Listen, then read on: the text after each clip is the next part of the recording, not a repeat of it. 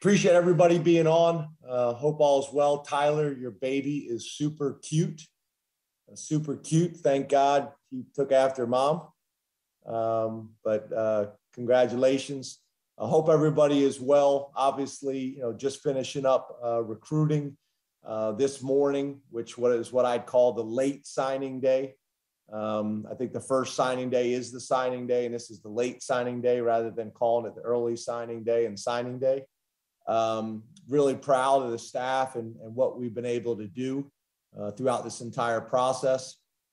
Obviously, we're getting ready to kind of turn the page and start on the next classes, as well as winter workouts and spring ball and summer workouts. Obviously, we've got a lot of work to do, a lot of planning that's gone into all these things.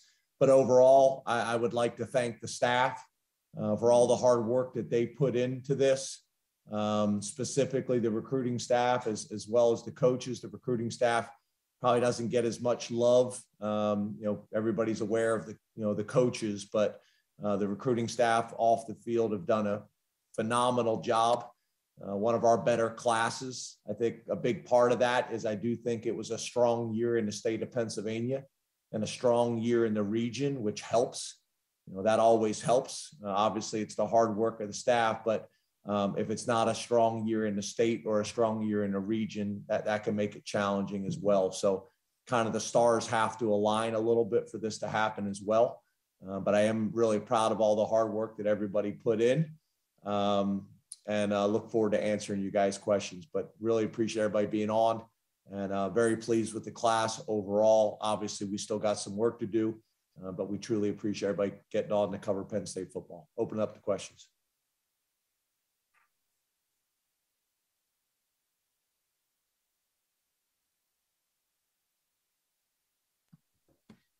We'll start with Rich Scarcella from the Reading Eagle, and then we'll go to Audrey Snyder.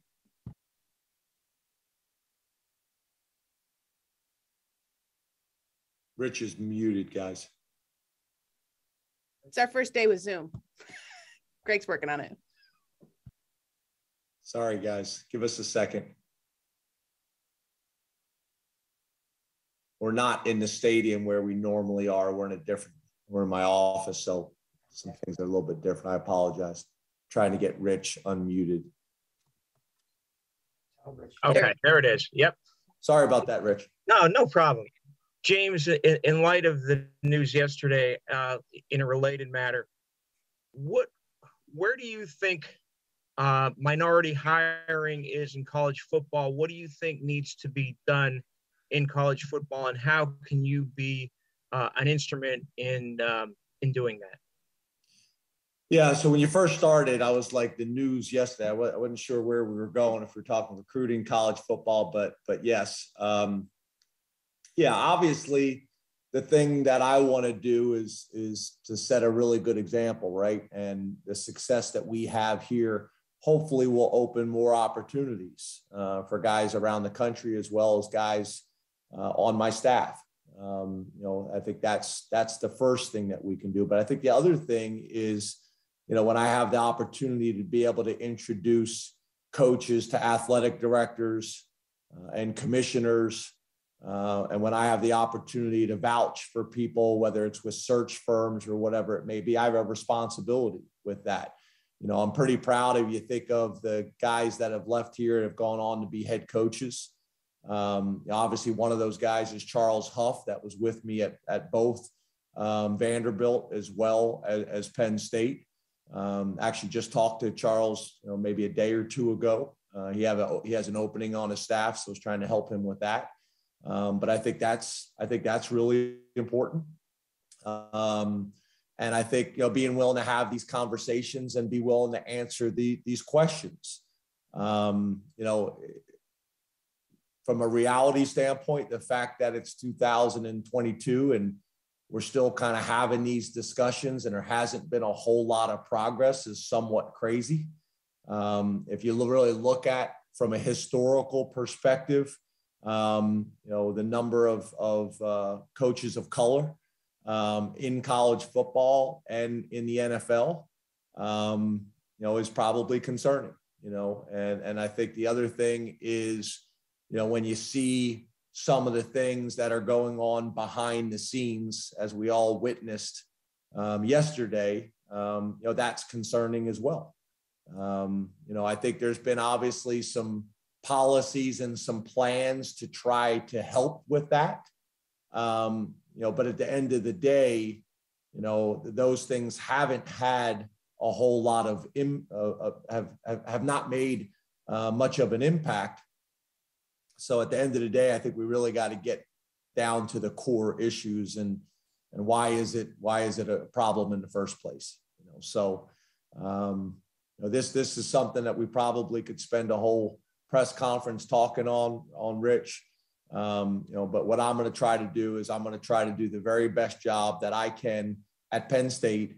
And that's not just, winning games and not graduating our players, but also representing the university the right way, hopefully setting an example for others and hopefully opening a few doors that deserve to be opened.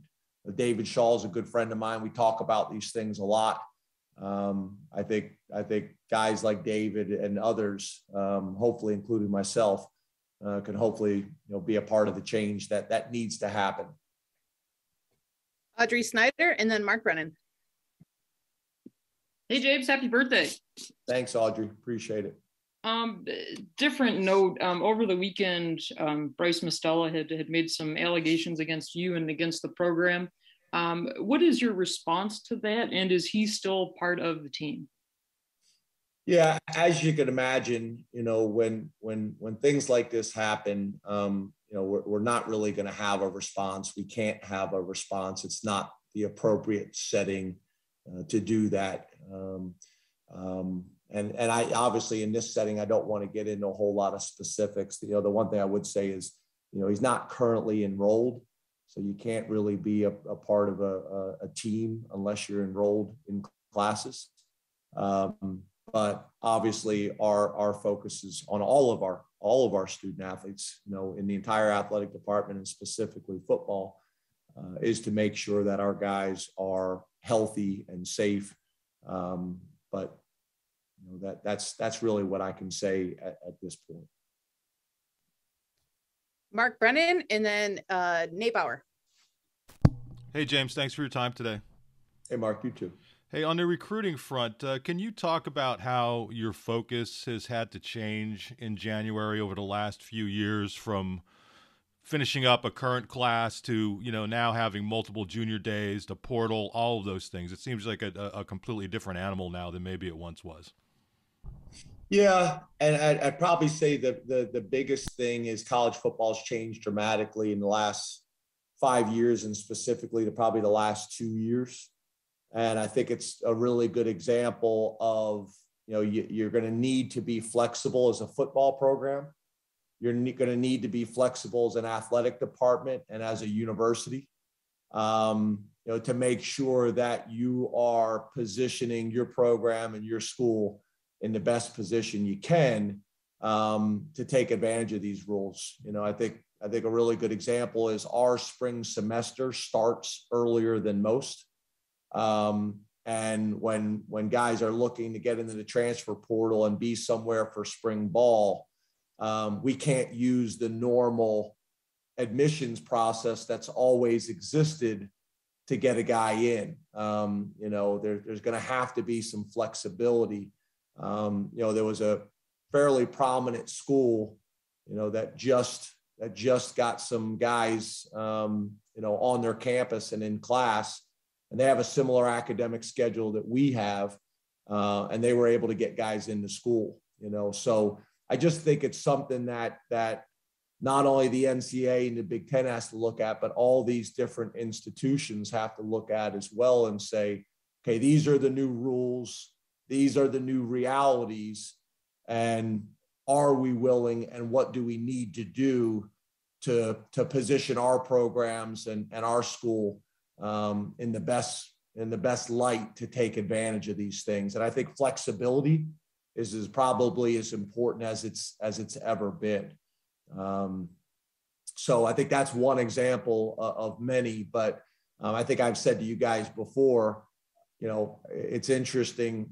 I think a lot of these changes that we've made has made the argument for staffs to get bigger rather than smaller, because there's just too many things that are going on at the same time. Taking care of your current roster, recruiting high school student athletes, looking at the transfer portal and the possibility of getting some transfers from other universities and schools. I mean, there's some programs that have a complete recruiting department for high school athletes and then have a separate recruiting department strictly for the transfer portal. They're hiring former, pro player personnel people from the NFL and creating a whole department for the transfer portal. So I think it's just something that we have to understand. College football has changed dramatically in the last, obviously even before I got here, but it's changed even more over the last 5 years. And you have to be bold, and you have to be aggressive, and you have to be flexible. And there has to be a sense of urgency across the board to change and change fast. Nate Bauer, then John Sauber. Hey, James, how are you? Good, Nate. How are you? Good. Hey, how close to solidified do you feel like the roster is right now? And is there movement left for you in terms of what you're looking for through the transfer portal? Yeah, there's a little wiggle room. I don't know if the word solidified and roster is ever going to be, that again, under the current model. But for us, I think it's really important that, we're doing a great job with our, end of the fall meetings with our players and making sure they have a really good understanding of where they're at. Obviously, I'll do that as well, during the spring. But I do think there's going to be, across, the country in college football, there's going to be moving parts. And that's why I don't know if we can continue in the same hard cap numbers and signing numbers in terms of whether it's the hard cap or whether it's initials. We're using a model that was built for college football 20 years ago, and that's really no longer the model. It's changed dramatically. So I think not only does there need to be flexibility on these college campuses, but there needs to be flexibility at the Big Ten and NCAA level as well, to make sure that we're putting our programs in the best position to respond, when change happens. John Sauber, then Ben Jones. Hey, James, how are you? Good, John. How are you, buddy? I'm doing good, thanks. So with the two additions at quarterback earlier in January, are you still committed to having Sean Clifford as your starter this year, or do you plan on opening that up a bit more to the other guys on the roster? Yeah, Sean's our returning starter. There's no doubt about that. But yeah, there's competition at every position, and obviously it's more challenging, at any position to unseat a returning starter who's been doing it for a couple of years. But there's competition across the board at every single position, and you rebuild your team every single year. And there'll be competition at every single position, including the quarterback position. Ben Jones, then Donnie Collins. Hey, James, how's it going? Good, Ben. How are you, man? Good. I got you a broad, open-ended question for your birthday. We've talked about the infrastructure changes around the program. We've talked about the philosophical changes around the program that you'd like to see. What do you think you have to get better at, and what do you think you've changed at over the last 3 years? Yeah, I think it kind of goes hand in hand. I think I'm a guy that likes the structure, and I like the consistency that we've been able to have. I'd prefer not to have the changes that we've had, but you better embrace them. I think that's something that not only am I preaching to the administration and the fans, and when I answer your guys' questions, but I'm also talking to myself about that as well. Whether you totally agree with the transfer portal, or whether you totally agree with NIL, or whether you totally agree with these things, the reality is you have to embrace them. I have to embrace them. And then once I've embraced them, I got to do a great job of educating and explaining to all the people that have a hand in Penn State football, whether it's internal to Lash Building or outside of it, that they understand what we're competing against currently. I think we've made some dramatic changes. Obviously, COVID taught us a lot. But I've been able to lean heavily on guys like Dwight Galt and Brent Pry for a very long time. I think me and Coach Galt have been together, I think, on and off for like 21 years.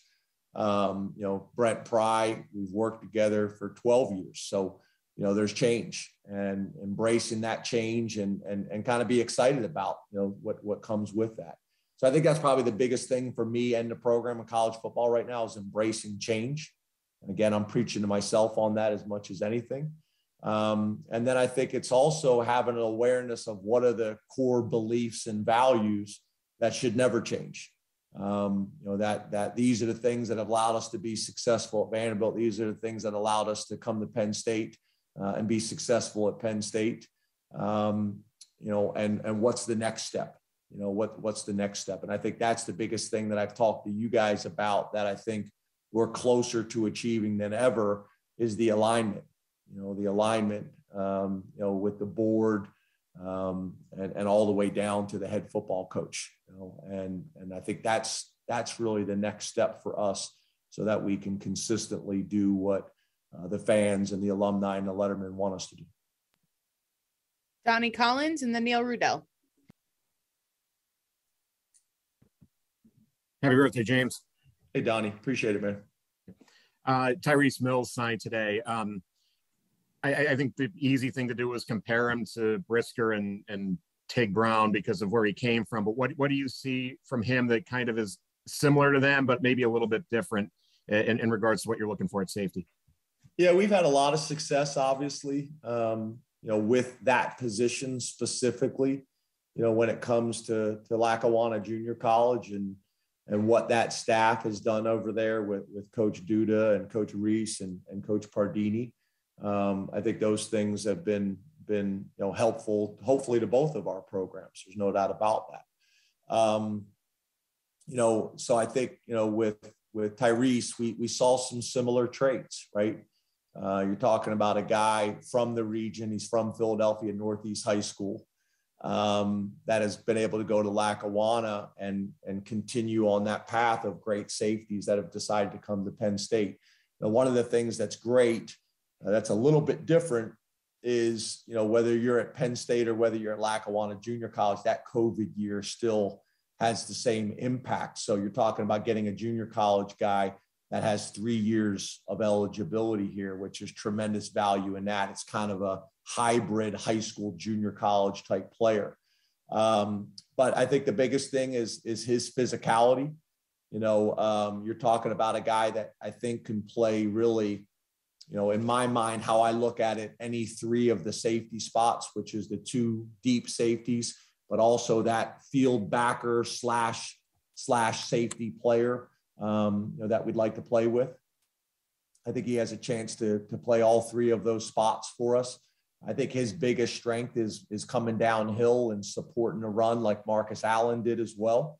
But he also has the athleticism and ball skills to make some plays in those areas as well. So we're excited to get him on campus. I wish he was in a situation like JB Nelson that was able to be here, for spring ball. He's not, but we're excited about his potential, we're excited about his future. And again, I think the 3 years of eligibility is significant. Hopefully we can get him involved in special teams and get him on the rotation in the back end and just let it build and grow from there from a confidence standpoint. I don't know about you guys, but I'm just enjoying watching Tyler Donahue get his rear end beat right now, trying to manage this at the same time. It's awesome. So I don't know if you guys are having the opportunity to enjoy this the way I am. I got 125 of them, Tyler. You got one. Let's go. We will go Neil Rudell and then Corey Geiger. Hey, James, you and Punksy Phil. That's exactly. I'm actually talking about going up there a few times and being a part of that, but yeah, obviously Punksy Phil's the man. Curious, how much do you think last year set your timetable back of where you expect the program to be, or are you closer than maybe the record showed last year?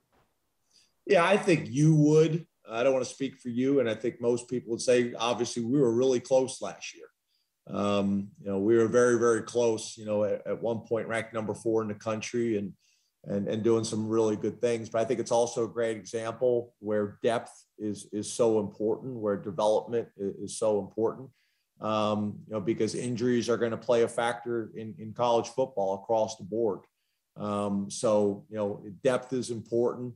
Some things, going your way are important as well. And then obviously continuing to build, from an offensive, defense, and special team scheme perspective, all of it. But yeah, it's what we do on the field that's important, but it's also all the things that we do off the field, that we're willing to compete in everything year round, which you guys have heard me say for 8 years. We have got to be willing to compete year round, because all the little losses that you have throughout the entire calendar year, those add up. All the wins that you have throughout the calendar year, they add up. And we have to be willing to do those things in all areas year round for us to have the type of success that we want to have consistently. I think obviously we've been able to show in our time here what we're able to do, winning a Big Ten championship before anybody expected us to win a Big Ten championship, having a record of success and consistency in 3 New Year's 6 bowl games, I think in 4 years, which I don't know if it happened before here in the Big Ten era. So I think we've shown what we are able to do. We got to get back to that. There's no doubt about it. But we also got to make sure that we're doing all the things that we talk about year round consistently, to allow us to do it at a level where, Neil, you expect it, and the fans and everybody else do as well. And I'm very aware of that, of what the expectations are. That's why we came here. We embrace the extremely high expectations that we have here at Penn State. But I want to make sure that we're doing all the things necessary to compete with the teams that we're compared to year round. Corey Geiger and then Mike Portman. James, with regards to Big Ten alignment, what would you like to see? What would be best for Penn State? 2 divisions, 1 division, 8 games. Do you know if you could pick your 3 crossover opponents? Fans would like to see probably Ohio State, Michigan, Michigan State, but would that even be best for Penn State? Yeah, I think it's what you have to look at, in my mind, is you have to look at not just what's best for Penn State, what's in the best interest of the Big Ten. I would say that some of the decisions that we have made from a scheduling perspective were not in the best interest in the Big Ten. The way the alignment was made has not been in the best interest of the Big Ten. History shows that. If you look at, whether it's the BCS or you look at the college football playoff, some of the decisions that we have made and the structure that we have in terms of all the way back to the decision of playing 9 conference games when other conferences decide to stay at 8. You'd make the argument from a historical perspective, they have not been in the best interest of the Big Ten. Right now, if you look at the way the conference is divided, which is very different, even from, I think, when Billy was here, with the legends and the leaders, is different. And not only is I think that probably not in the best interest of some of the individual institutions, it's also not in the best interest of the Big Ten. And I think all the data would support that. One of the things I think has been said from time to time is, well, it all balances out over time. Again, the history and the data doesn't show that. So I think it's something that I think, the commissioner, Kevin Warren, and I think the Big Ten is probably more open to discussing than ever before. But I think those are the things, Corey, that need to be discussed at that level, big picture. And I think that's one of the things I think you have to be careful of, Corey. And we try to do this at the same thing at the national level with the American Football Coaches Association, that I think you have to be careful when you're only making decisions based on what's best for your institution. You never get anything done that way because everybody's just doing what's in their best interest. And you really have to say, okay, what's in the best interest of the Big Ten? And I think if you do that more times than not, it's going to be the right thing for the individual institutions as well, more times than not.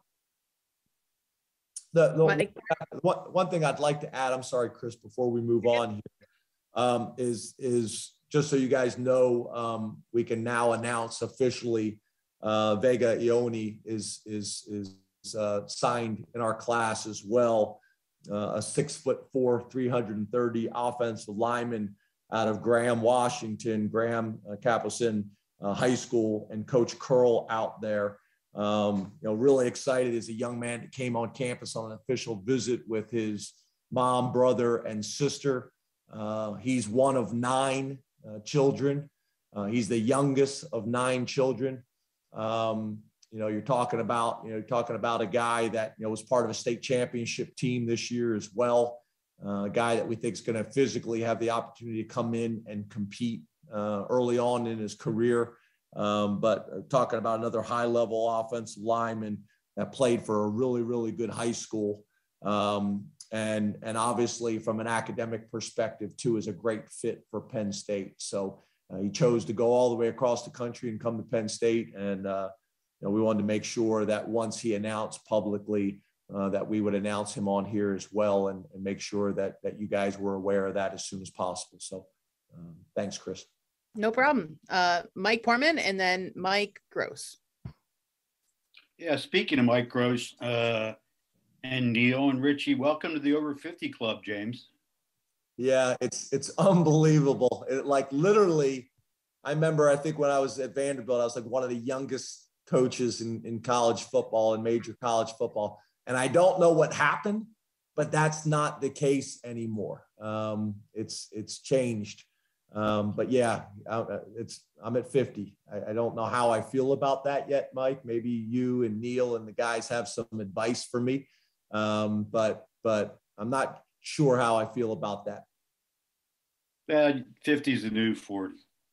Poindexter had a pretty good line this morning when we were in here early getting coffee. Poindexter goes, "It beats the alternative."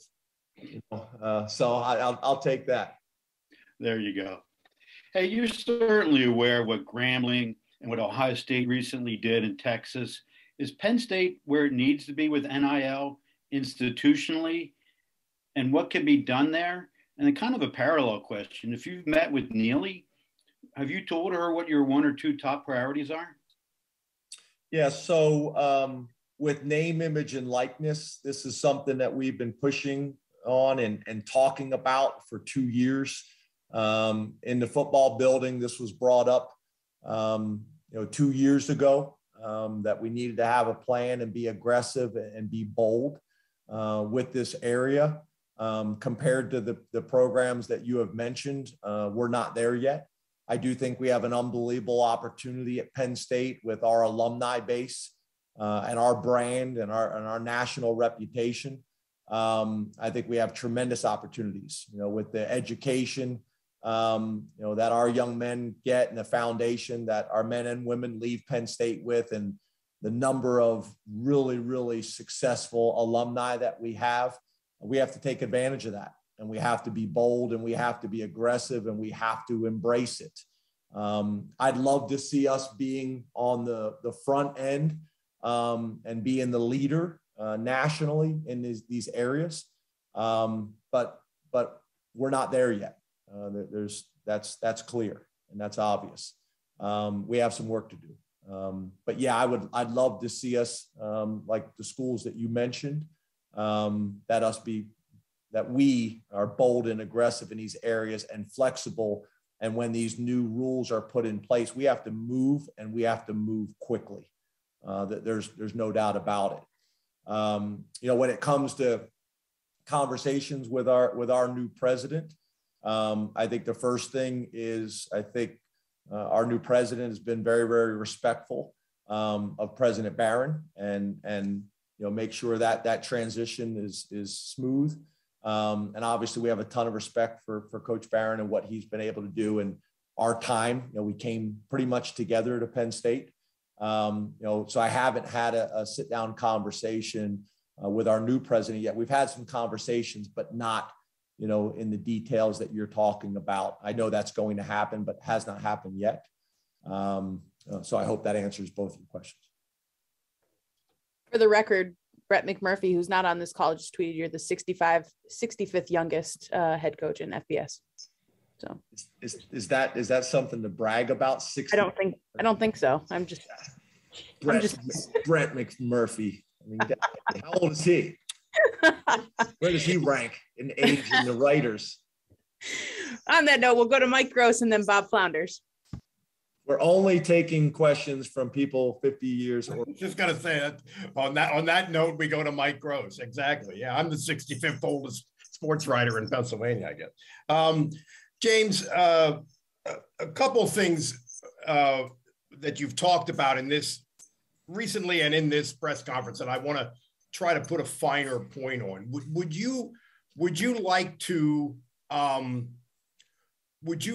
some schools have done the NIL stuff, kind of farmed it out to to specific people who do that. Would you like to have Penn State have its own sort of department of that, I guess? And the other thing is with the portal and the recruiting stuff, you talked about schools that now have completely separate personnel that do transfer portal and recruiting. Would you like to have that specific change? Yeah, so I guess to answer your question, I think we have to be bold and aggressive. I think we have to sit here and say, okay, here's a rule that's coming, that's going to be a change.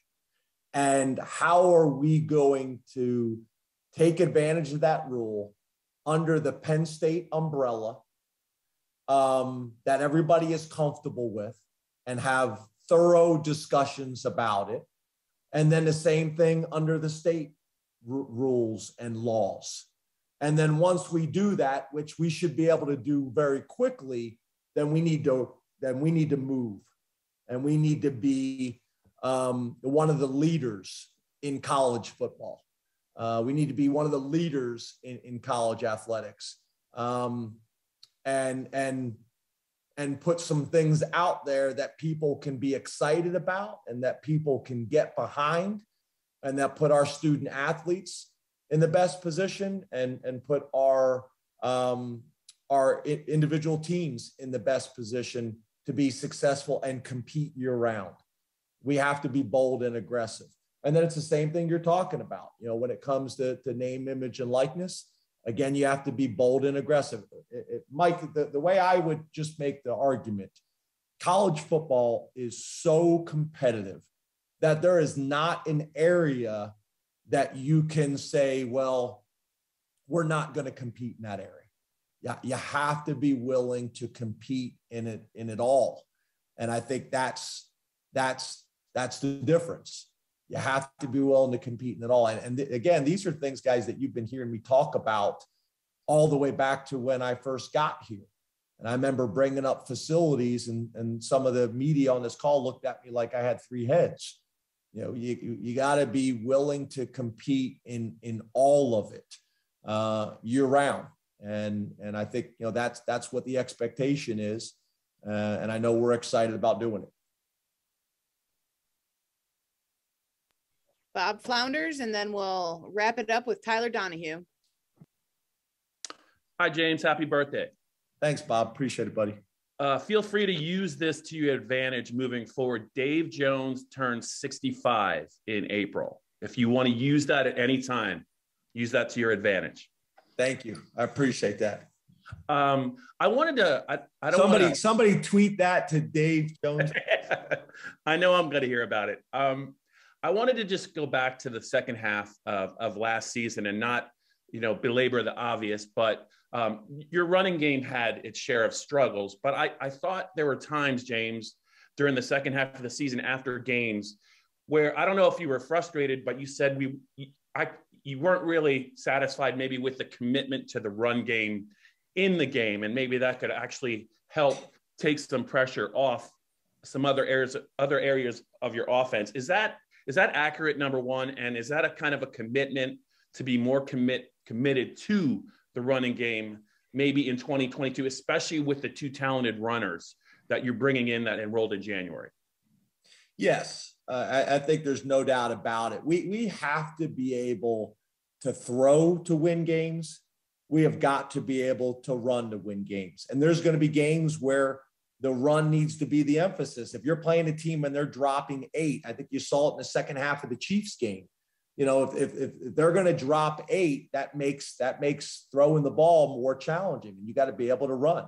I remember in the Cotton Bowl game, you know, sitting there and saying, we got an opportunity right now to run the ball, you know, and committing to that during the game, making that shift and running for a bunch of yards. I think we rushed for over 300 yards. I think, you know, Journey rushed for 250. You know, so it's all of it. And we're going to be games where we're going to need to run the ball to win. There's going to be games where we need to throw the ball to win. And we have to have the ability to do that throughout a season and throughout games. And yeah, I think if you look at the bowl game, we got away from the run, and we should have run the ball more. We were having success doing it, and we should have done that. And that's part of my responsibility as well in the off-season studies. And making sure that we're committed to doing that during spring ball, that we're committed to doing that during the summer, and that we're committed to doing that during the year. And I think that's also my job, you know, during games as well. You know, I'd have conversations with Brent Pry during the game where I felt like we need to be more aggressive or call coverage or whatever it may be. And the same thing on offense. You know, we need to push the ball down the field here and take a shot. You know, we need to run the ball more. I think that's where I can help. You know, as the head coach. So yeah, you know, there's a lot of things that you look back after games, whether it's the NFL or whether it's college or high school, you look back after games and you say, you know, we weren't as good in this area and we need to be better in this area after a game, and you learn from that and you try to adjust during the season. There's things you look back at the end of the season and say, okay, you know, here's a strength, here's a weakness. We need to work hard on getting this weakness fixed and resolved. And then I think there's also a little bit, you know, with the run game where you have to be patient. You know, you have to be patient with it, you know, throwing the ball and explosive plays and the excitement, you know, that comes with the way college football has really evolved, as well as the NFL. If you're not careful, you become too throw heavy. And I just want to make sure that we have the ability to do both. And that's through development of our players. That's through recruiting. That's through scheme. That's through fundamentals. That's through all of it. And that will be an emphasis this spring. That will be an emphasis this summer and next season as well. We'll wrap it up with Tyler Donahue and Olivia. It's Olive, Chris, but I Olive, my bad. Olivia, I think, was the most popular girl's name in 2021, so that's fine. James, happy birthday. I want to ask about two players that are new to your roster, one that's already on the roster, one that you just announced to us. Vega, how did that come together in such a short time period? And what does that commitment and signing, I guess, show trust reciprocated on both sides in a short period? And then Mitchell Tinsley put up crazy numbers last year at Western Kentucky. He's now on campus with you. What stood out about him, bringing him onto the team, and what are your expectations for his year with your program? Yes, I think the first thing with Mitchell is, you know, it was pretty cool. I'm at the American Football Coaches Association, and I think I was standing there in the lobby with Taylor Stubblefield, and this guy comes up to us, and it's Mitchell Tinsley's coach from Western Kentucky. And he could not have gone on and on and on about more positive things about that young man. And as you know, when guys transfer, that's not always the case. And, you know, this guy just could not have been more positive. You know, he had decided he was going into the transfer portal. They had asked him to play in the bowl game anyway. He played in the bowl game, obviously had a big year. And that's what we've seen since we, have gotten him on campus. The strength staff has been really impressed by him. Sean Clifford, who I think is his roommate, has been really impressed with him. I think we've done a really good job of these guys in the transfer portal, not just checking out their film, but doing extensive background checks and calling around all the way back to high school coaches and college coaches to make sure we understand what we're getting. It's amazing how often that's not happening. Guys that are getting signed by other schools and no one's ever called and checked on them at the previous institution, which is concerning to me. But obviously that gives us a veteran guy with Jahan leaving. Jahan obviously was extremely productive. Mitchell was very, very productive as well. Gives us an older guy. We think we got some really talented young receivers as well, but this gives us an older veteran presence who's had a lot of production in that room. So I think there's going to be a lot of value for both parties there, and then when it comes to Vega, just really pretty cool. Stacy Collins has got history, obviously in that part of that country, specifically recruiting, has got some relationships out there. So I think that played a part in this. Taylor Stubblefield is also from the state of Washington. My wife is from the state of Washington, coached out there. So we were able to reach out and connect, and there was interest. I think early on it may have just been a trip, but there was some interest. Came out on the trip, really liked our guys. Our guys do a great job when these guys come on campus of kind of getting a feel for our culture and, kind of see how we interact with each other and really telling them the truth, which I think is really important. It typically, recruiting is usually sealed by the players and how they make the recruits feel when they're on campus. Obviously, Coach Troutwine did a good job going out there as well and connecting with this young man and his family. I was shocked. A lot of times you see guys on film and you're not really sure what they're going to look like in person. And he showed up here and he was 336 pounds and carried it as well as anybody I've ever seen. Probably looked like he was 295. And you look at his athleticism on tape and his how quick his feet were and how light he was on his feet. Just really impressed. I also love the fact that he comes from a winning program. I think that was a big deal as well. And then just the more I find out about this guy, the more I like. Stacy, I don't know if you're able to unmute, but Stacy, brought up this morning that I think he's student body president as well. Is that right, Stacy? I can't hear Stacy, Chris. So Stacy unmuted, but something was going on there. Stacy? No, it's not working. We're having a issue apparently with Stacy. Okay, we may have to change computers there. But just the more I find out about him, the more I like him. Again, the mom came out on the trip. The brother came out on the trip. The sister came out on the trip. That was awesome. I'm gonna make a trip and fly out there on a Sunday and spend the afternoon with their family and high school coach as well. I think that's important. But I just think he felt like a fit. The last time we did this, it worked out pretty well with Koa Farmer. Went all the way out to California. I remember when Koa came on his trip, they landed in Philadelphia. It was a snowstorm. They got stuck and had to drive from Philly up to State College through the snow. And I'm like, there's no way in heck we're getting this kid. And it worked out well. So as you guys know, we'd like to recruit a little bit more nationally, and getting a guy like Vega to come in here. Hopefully that will help. He'll come here and have a great experience and hopefully be able to go back and get a few more guys. So, we're really excited about him at a position of need.